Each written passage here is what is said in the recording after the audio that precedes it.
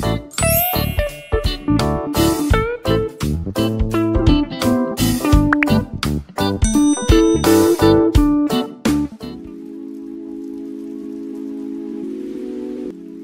guys, this is completely a new video and it's a new idea that I just came up with. Like, I was about to do my Bible study and I just thought to myself, why not take you guys along with me on a real-time Bible study. So this is recorded in real time, fast-paced, no whatsoever. And as you can already tell, I was already in the middle of my Bible study, and God was just like, oh, how about you share this on YouTube? And what usually happens is that I listen to worship music during my Bible study, depending on when I'm having it. So if I'm having my Bible study in the early mornings, like the 6 a.m. Bible study, 5 a.m. Bible study, I usually don't play music when I'm doing that one. But then if I do Bible study during the day, there's quite a lot of noise outside, so I need to set the atmosphere, set the pace of how I want my Bible study in that moment to go. So usually I turn on worship music and I worship myself into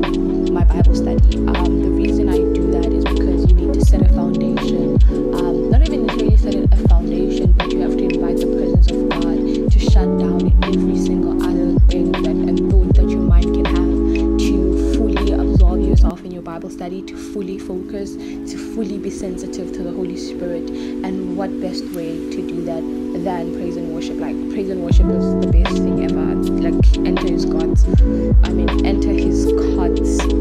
praise, so you praise yourself into that area. And that's just another thing, or that's something that's very important about today's Bible study. So I haven't been physically studying my Bible in 5 days or so, if not a full week, and that's because I've been very tired, and yeah, I will explain that in a completely separate video.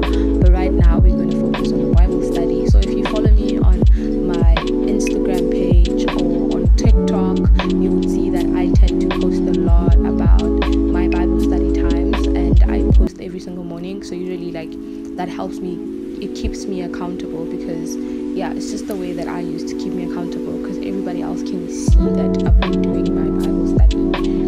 And in that way, I know that there are certain people, like my leaders, that will ask me when I'm not posting about my Bible study anymore, like, oh, are you still doing your Bible study? What's happening with that? And what's going on? And that's just always a good thing to, just keep me accountable.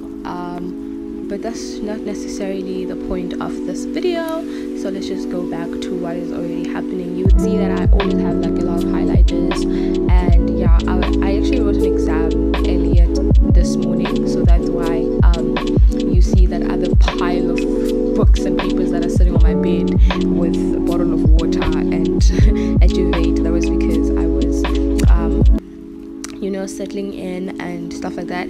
So there is a part where my laptop stopped working during this Bible study, probably why also I would stop, because the music would stop, because I don't know, it was the devil trying to fight my Bible study and me recording it. I just kept on persevering. That's why it's important to know how to, basically, when you have a set goal in mind and when you really just want to get with God, you can't let physical things stop you from getting into his presence.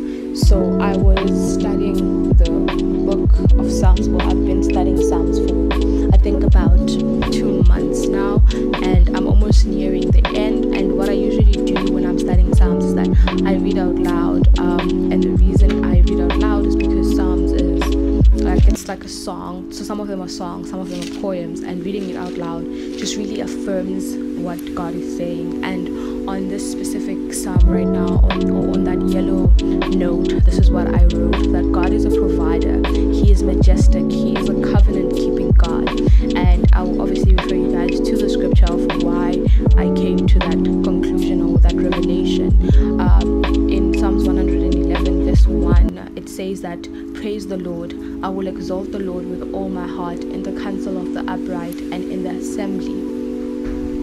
And then verse 2 says, great are the works of the Lord, they are pounded by all who delight in them.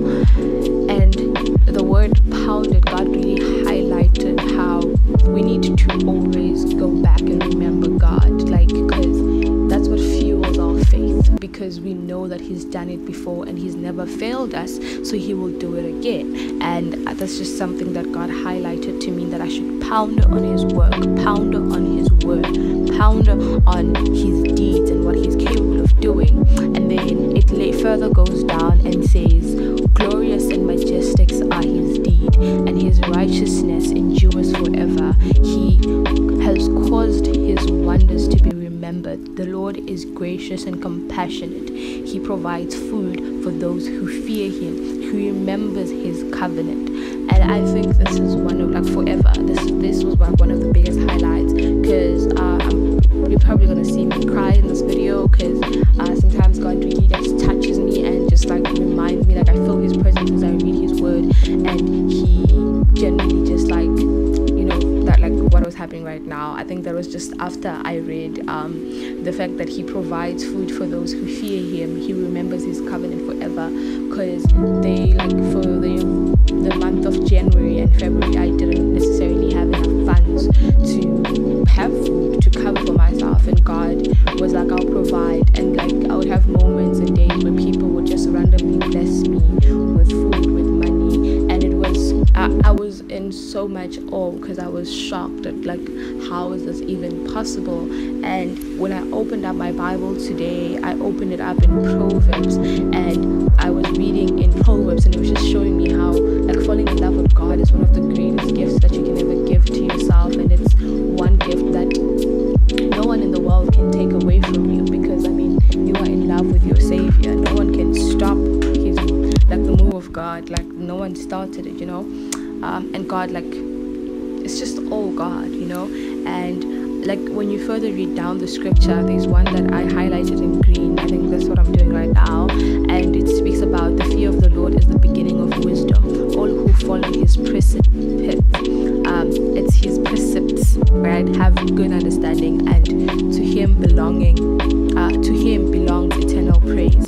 So the one biggest part, obviously, like, referred to the scripture to Proverbs 1 verse 7, and the reason I referred to Proverbs 1 verse 7 is because it's the one that, like, it was the first scripture I encountered about how we must fear the Lord, because like fearing the Lord, like reverent fear, is the beginning of wisdom and knowledge and understanding, and his precepts, I think I've searched this up before, so sometimes it depends on like which part of scripture I am reading and what God is like highlighting. So sometimes he obviously highlighted precepts because I didn't understand what that meant or what that was, and I remember searching it and realizing that it is obviously the law, the principles that God had instructed the children of Israel, because throughout the Old Testament they were living on the law, they were living on encounters with God, that like basically God, the Spirit of God, will come upon one person and not necessarily everyone in the whole congregation. And then here I stopped to fix up my computer, so what I will do is not speak throughout the whole video, because I feel like this video is very, very long if I do that, but this is just something I wanted to speak on, so I'll just join you guys a little bit later. You can take out your Bible, connect with me, comment in the comment section if you're enjoying this, and yeah.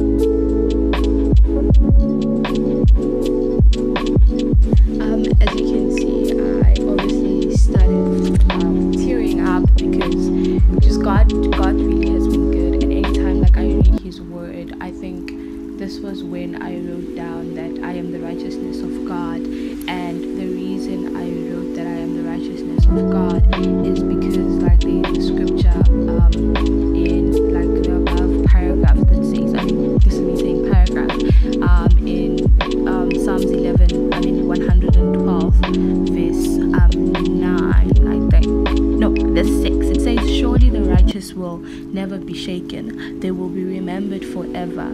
They will have no fear of bad news. Their hearts are steadfast, trusting in the Lord, and their hearts are secure, they will have no fear.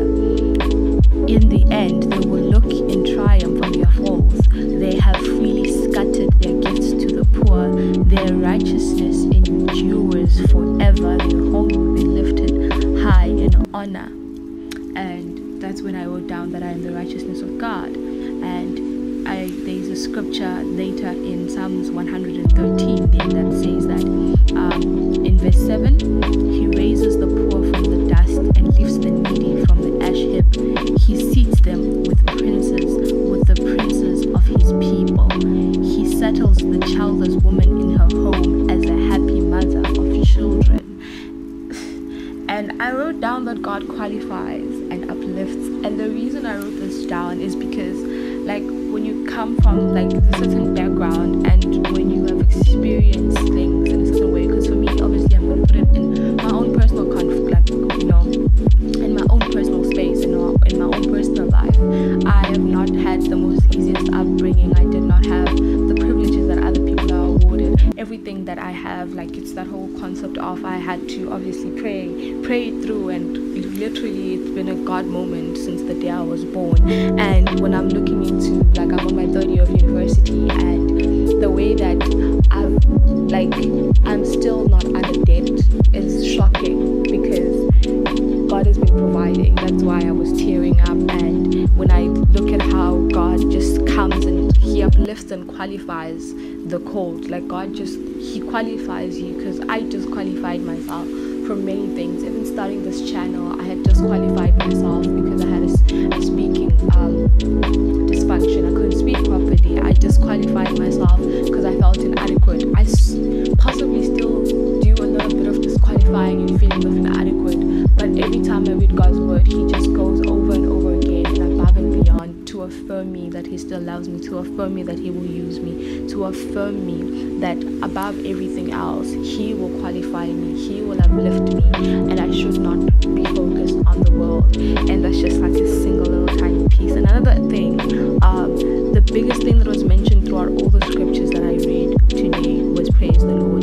praise the Lord, praise the Lord, praise the Lord, praise the Lord. And I just wrote down here, don't stop praising God. Like, don't stop praising God when things are not coming out. Don't stop praising God when you don't see it happening. Don't stop praising God. Just because you don't see it doesn't mean he's not working. And I feel like people say that all the time, but when you're in the moment, you feel so bound by everything that's happening.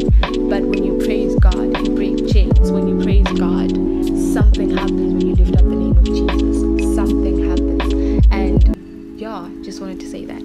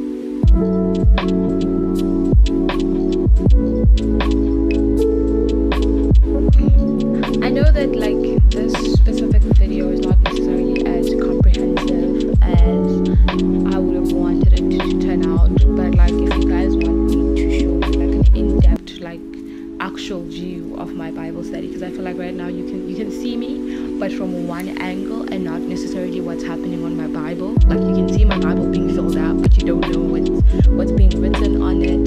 So if you guys want those types of videos, just let me know. Like even if we are to do a walkthrough Bible study, I would love to do that with you guys, just to get people reading their word, get people excited about their word. The reason I get excited to read my word usually is because I want to hear what God has to say. And it's funny how I've been reading Psalms, and every single time God has a different revelation, like has a revelation or gives me a revelation about a specific scripture, and it's always, and this is not even a joke, it's always in tune with what's happening in my life. It's always in tune with what God is doing in my life, and it's so funny. It's really funny. I laugh at it sometimes, but that's just how good God is, and that's just how He works. And yeah, I remember writing down, the reason it took so long, I was writing down that because I was reading in Psalms 115 at this time, and it says that all you Israelites, trust in the Lord, He is their help and shield. House of Aaron, trust in the Lord, He is their help and shield. You who fear Him, trust in the Lord, He is their help and shield. And then I wrote down on the side, like I annotated, that I trust in the Lord, for He is my help and shield. And then He's like, the scripture further goes on to say that the Lord remembers us and He will bless us. He will bless His people Israel. He will bless the house of Aaron. He will bless those who fear the Lord, small and great. And the reason I highlighted small and great, because I feel like it's very important that we realize that it's not about your age, it's not about like your weight, your size, your shape, your whatsoever. Any single level of like societal divisions is not something that God is known to. He doesn't run by societal rules. He doesn't care.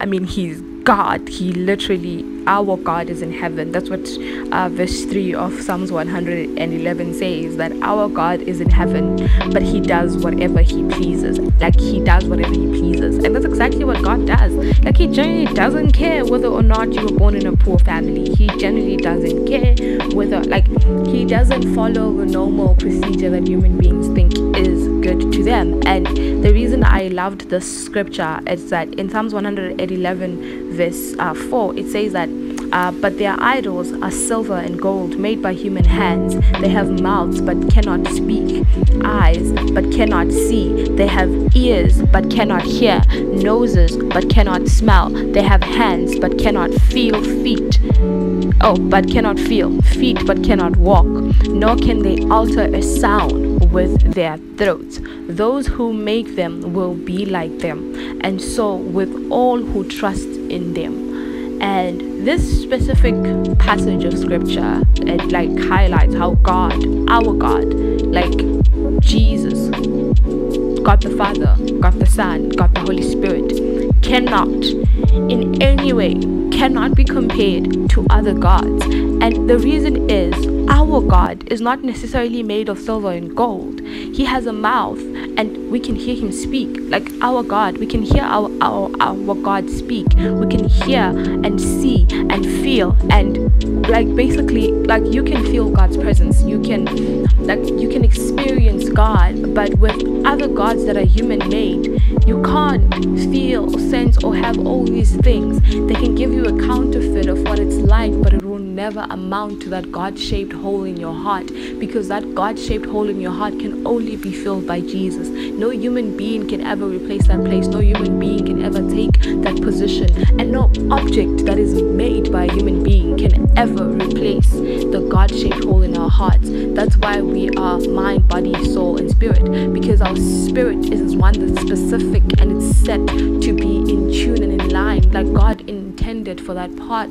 of our bodies to be for him, to be for worship, to be living sacrifice. And it's amazing to see and to experience God's love, but then at the same time it's painful to grieve what's happening in our society.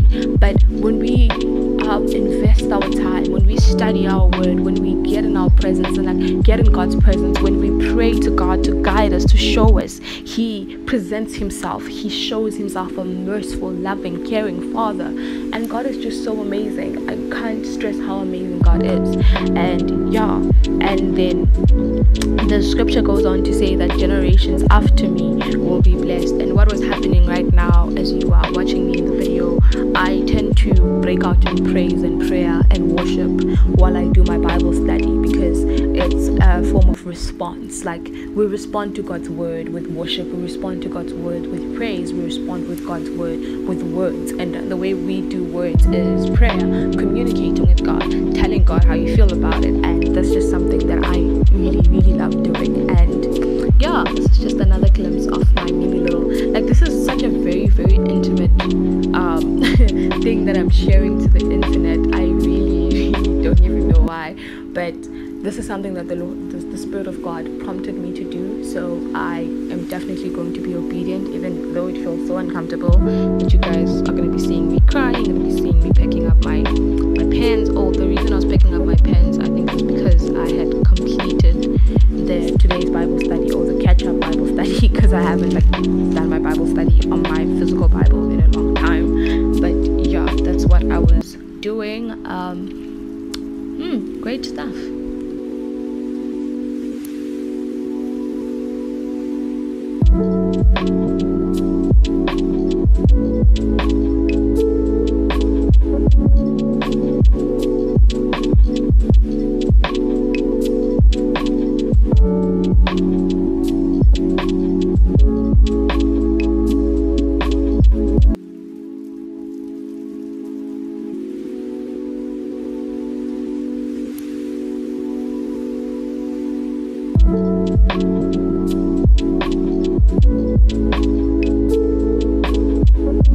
Also, I decided to start my 6-week Bible study of Jude, a guided Bible study. So I was so shocked. I basically, even right now, I'm still like, because I thought Jude was a girl. Like, I genuinely thought Jude was a girl. And then the first, like a woman actually, not even a girl. And in the first chapter, like not even the first chapter, like the first Bible study, like obviously an introduction of Jude, we go in there and I couldn't find Jude. That's why you see me struggling there opening my other Bible. So I have quite a lot of Bibles, but then I have 2 specific Bibles so the brown one is the one that was gifted to me when I was younger. And then the other one was gifted to me last year, which is a Bible study. A journal Bible, so I can journal on the side. That's why you see the other one has more colors, the other one doesn't. But before then, I was using the other one and annotating on that one. That's how I knew that I was a journaler. I like to journal my Bible. Other people can just read their Bible. I journal my Bible. I want to cross reference. I want to do all those pretty cute little notes and write revelations that I that God reveals to me, and that's why I have sticky notes of every kind. Like, my Bible is made out of so many sticky notes, and I've literally been reading from the center of my Bible. So that's why I've been in Psalms and Ecclesiastics and Proverbs. Titus is actually on the other side, but those are the books I've actually read in the New General Bible. So right now I was then doing the introductory Bible study stuff. Jude, and the book is called Keeping the Faith. And the first part of the book obviously was me realizing that Jude is not a girl. But anyway, that's not important. So they're gonna be like, how the study works is that, because she was explaining the study, the writer, that we're just gonna be going like chipping it, like certain passages of scripture or one verse, because like Jude is very short and it's just made out of scriptures, and it's a book before Revelation. I did not know that. Maybe I did, but I wasn't aware. It's probably the book I used to skip every time when we were in Sunday school and they would ask me to list all the books in the New Testament. But anyway, just reading through it, and one thing that stood out was contending for the faith. And that's just something that I feel like is in season, and God's really been speaking to my heart to contend for the faith, to contend for this generation. And this generation of believers has to rise up, and if we don't, our children, the generations to follow, need to rip because right now in Jude 3, this is what the scripture reads: Dear friends, although I was very eager to write to you about the salvation we share, I felt compelled to write and urge you to contend for the faith that was once for all entrusted to God's holy people. And we need to contend for the faith. We need to stand firm in our faith and stand firm in the Lord. And yeah, that's just one thing that just really got highlighted even to me. That's why I'm sharing my Bible study time. That's why I'm sharing Christian content everywhere I can, because I want people to know God. I want people to experience God like I am experiencing God. I don't want to keep, like, it's like a fire shut up in my bones, Prophet Jeremiah said. And I feel like that's exactly what, has been happening. Like, there's this agitating in my spirit, and I just really want people to get to know God's word. I want people to be excited to read the Bible. And that's just another thing that God is revealing to me, that that's the reason I love sharing about my Bible study. I love sharing about like my Bible study time moments and all of the stuff. If you guys enjoy these videos, please let me know. Leave a comment in the comment section. Watch the videos to the end so that I know that you guys enjoy this content and this is the content that you want to see. And yeah, I hope you have one of the blessed days. I hope this blessed you as much as it blessed me while I was making it and experiencing it as well. And even when I'm editing it right now and speaking over the voiceover, God is still speaking some amazing things, consolidating every single revelation that he spoke about. He showed me like during this time and during my Bible study. So yeah, I will see you guys when I do the outro of this video.